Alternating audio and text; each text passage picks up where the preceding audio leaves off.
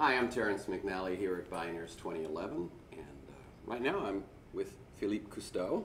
Welcome, Philippe. Thank you for having me. Philippe Cousteau is the son of Jan and Philippe Cousteau Sr. and grandson of Jaques Cousteau. He continues his family legacy as CEO of EarthEcho International, and you can learn more about that at earthecho.org. Philippe is also co-founder of Azure Worldwide, a strategic environmental design, development, and marketing company, chief ocean correspondent for Discovery's Animal Planet, chief spokesperson for environmental education for Discovery Education, special correspondent for CNN International, and the co-author of Going Blue, a teen guide to saving our oceans, lakes, rivers, and wetlands. It's a lot. It is. You're still fairly young, but you come from a family that has a heritage of work with the planet, with the oceans. How would you describe your path to what you're doing today? And feel really free to mention mentors or moments of decision when you went one way and not another? Well, ever since I was little, I always wanted to be a fireman. A fireman? When I was very little, I wanted to be a fireman. And then, well, I should say when I was very, very little, I wanted to be Superman. I was a big Superman fan, as I'm sure many people my age were. Then I wanted to be a fireman. And then as I got a little older into my teens, the idea of expeditions and exploration and Indiana Jones and those kinds of things, captured my imagination. Couple that with conservation and you kind of bring the two worlds. I mean, I think trying to help people and help the world was always something I wanted to do ever since I was very little. And before I even understood about the legacy or what any of that meant, and then the call of and the lure of adventure caused me to follow this path. And of course, the influence then as I got older of my grandfather. My father had such a tremendous, huge impact on me. Yeah, I mean, it's funny. I mean, people must say, so you just went into the family business. In many ways, yes, I did, in essence. Now, but some of the things you're doing, like with EarthEcho or with Azure Worldwide and some of that stuff, is taking it to a new area, right? Well, it is, and it's a different time. And it's really a response to thinking differently about the world. What my grandfather and father understood so well is that the key to providing and creating an effective message is having multiple platforms through which one can distribute that message. I was so inspired by the fact that they did live events. They had movies and books and worked with musicians and radio. I mean, at the time, they really looked at all the different platforms that they had that were there then, yeah. That they could communicate through. Yeah, yeah. So for us now, and for me, it's really taking inspiration from that past and that methodology and doing what I do now. We've got to be, I believe we have to be in schools, we have to be on television, we have to be in books, we have to be in magazines, we have to be, we're doing something in financial markets now. We have to, the internet, of course, and new technology. We have to be in a lot of different places with a consistent, inspiring, and empowering message if we're going to have any impact at all. What are you doing in financial markets? Well, that's the newest project that we're engaged in, one I'm very, very excited about, actually. We just announced last week what is called the Global Echo Fund. It's an exchange-traded fund, which is a type of mutual fund that's traded on the stock exchange, in this case, the New York Stock Exchange. And our ticker symbol, when it comes out, will be GIVE, G-I-V-E. And what it is a sustainable investment fund. However, that doesn't just stop there, because there are sustainable investment funds out there. Not enough, but the few. It hasn't launched yet. It'll launch at the end of the year. And a percentage of the management fee, now all of these types of funds have management fees, a percentage of that will go into a charitable foundation. So, in other words, you're hitting it two ways. One, you filter what you invest in, and two, you take off the top. It's a new way of leveraging Wall Street to do good. And it was a result of a frustration during the Great Recession, as they called it, 2.5 years ago, where I was lamenting to a friend of mine who works in Wall Street about there's just not enough money out there that's going towards solving the world's problems. Not just for what I do, but in general. And well, one thing, see if I'm right, just which is that when a recession hits, there's less funds, there's more needs, but people look for things that are helping somebody with a meal or shelter. And so the bigger picture, long range sort of solutions get absolutely short shrift at that point. Terrance, you're totally right. You know, in the first place, the environmental movement, or certainly the nonprofit movement as a whole, never got a bailout, and yet we employ more people than the car companies and the banking company industry combined. We never got a bailout. Far from it. Our contributions, not just for my organization, but in general, go down. So it's a compounded, and yet there's more need. Yeah. So not only to feed people, but you're right, already the piece of the pie that goes towards education and environment, things like that, is one of the smallest. Yeah. So it's a multitude of factors that come together and make it hard. And a friend of mine said, what about financial markets? So that bit of the management fee that goes toward things will fund your foundation, that sort of thing? Percentage of it will. It will be an independent, nonprofit, granting, philanthropic organization. Okay. And our 3 areas of focus are women in water, social entrepreneurship like microcredit, micro insurance, things like that, helping teach a person how to fish as opposed to give them a fish, kind of old adage, and then of course environment and education. Okay. You also did a short NRDC film, Ocean Blueprint, Planning for a Marine Environment. That whole notion of an ocean blueprint means something to you, right? It does. It's part of my work that's been going on for a few years, predating the oil spill. But really, it was brought to a higher level of urgency after the oil spill. I testified in Congress about 1.5 years before Deepwater Horizon happened in the Gulf of Mexico, talking about this growing movement of blueprint or zoning or marine spatial planning, where basically we're saying we're using the ocean in a lot of different ways. It's kind of a circus out there. It's just a hodgepodge of uses, and they all conflict with each other, and there's no planning that goes around that. And we need to be planning better for the use of our oceans to make sure that those uses continue. And after the oil spill, it became very clear that that certainly is a problem.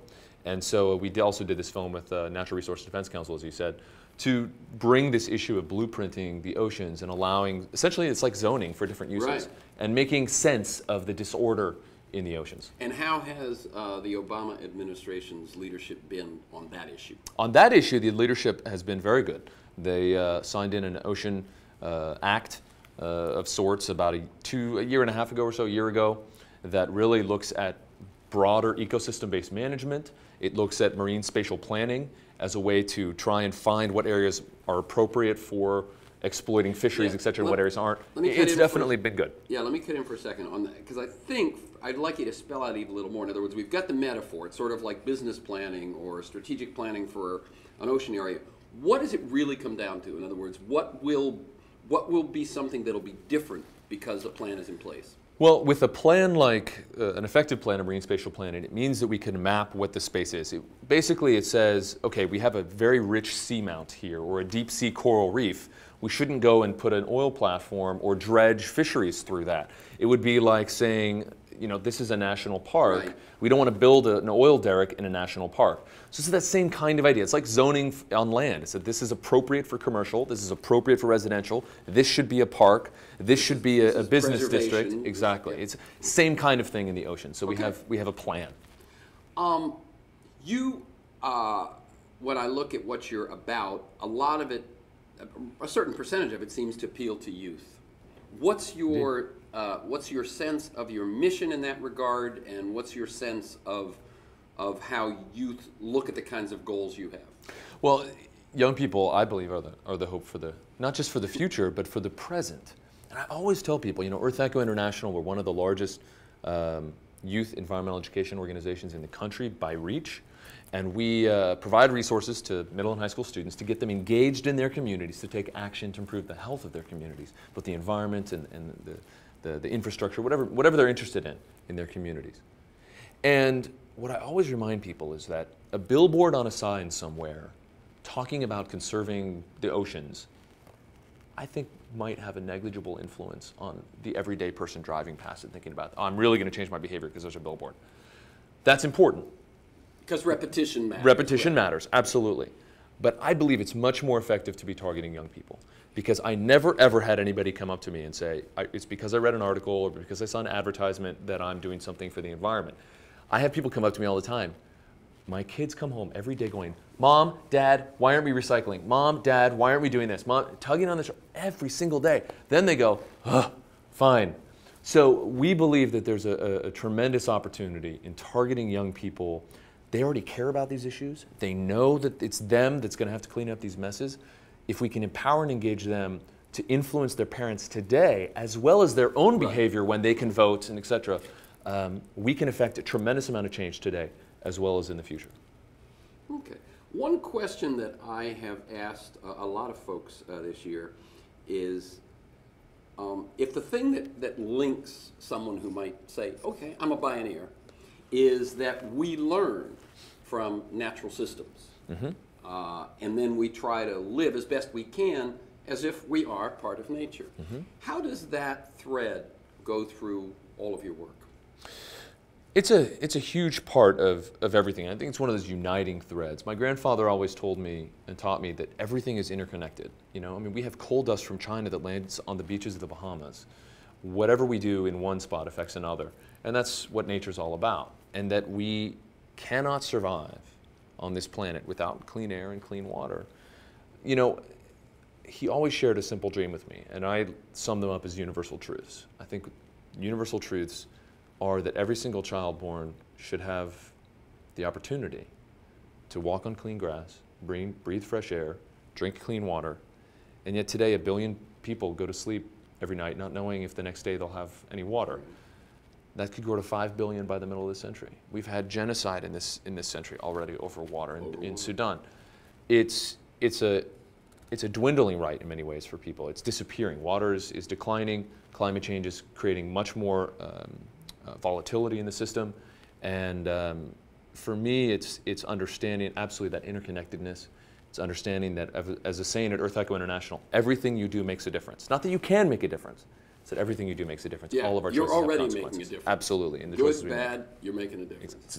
The question we need to ask ourselves is, what kind of a difference do we want to make? Yeah. And I believe that story and narrative is really essential in getting a message across. When you make appearances these days, what sort of stories are you telling? You know, story is the language of learning, and you're absolutely right. I oftentimes tell stories in my discussions with people because they're more memorable, they're more interesting, frankly. You know, a big story that I share with folks oftentimes is one that had a huge influence on my life, going back to that whole interconnectedness of the world message that my grandfather always taught me. It was from Papua New Guinea, which is an island just north of Australia. I was 16 years old in the highlands, in one of the most remote parts of the world. And here we were walking down a dusty road. People here live, you know, in grass huts, barefoot with grass skirts, no plumbing, water, electricity, etc. And you couldn't get further away from civilization. I'm walking down a dusty road, and I see these tribesmen coming towards me. They've just been hunting. They had bow and arrow and spears. Right, bow and arrows and spears. Exactly. No modern, real technology. And a group of younger men at the back of the pack were wearing Lakers basketball t-shirts. And that had a profound influence on me when I was 16, to see that and to think, wow, you know, we are so interconnected. And then I think of you know, another story that I love is to illustrate the power of young people. Give a great example. A project we worked on with Discovery Education 2 years ago was with 3 13-year-old, well, it's actually a competition, national competition for young people to do something in their environment, in their community, to improve their environment. Well, 3 13-year-old boys in Iowa, they were so inspired, they love cars, and they were so actually concerned by a mechanics shop that they would go and visit, that the lead wheel weights that balance tires, when they were switching out the lead wheel weights, they just throw them away. They did some research and found out, as their summer project, that contributes to a tremendous amount of lead pollution in the environment. And so these kids started to work with a lobbying firm, pro bono, in the state of Iowa, and they passed a law, 3 13-year-old boys passed a law in the state of Iowa to phase out lead wheel weights on all state vehicles, hoping that will then lead to all vehicles. Once you create some volume, then the market price goes down and the distribution gets easier. They'll change them over to steel. The EPA is now, because of this project, is rethinking their position on lead wheel weights in the country. Those 3 13-year-old boys changed the lives of every single American in this country. I love that. And what I like is also, they're in Iowa, which is, you know, not on the coast, not near the ocean, not, you know, not Cousteau, you know, types necessarily. And it's out of their love of cars. Yes, exactly. Which Well, and that's the thing. You know, we do a work called service learning. What we really do is empower young people to say, these are the issues. This is the connectivity of water, of health, of air, whatever it may be that the topic we're covering, or they're studying in the classroom. Find something that you're passionate about in the community, and find a way. You don't just have to do a recycling program. You don't just have to do a cleanup in your community. You can find something that you're passionate about. And for these boys, it was cars cutting out lead wheel weights, cutting tremendously lead pollution in the environment in Iowa and throughout the country. Fabulous. Thanks a lot, Philippe. Thank you.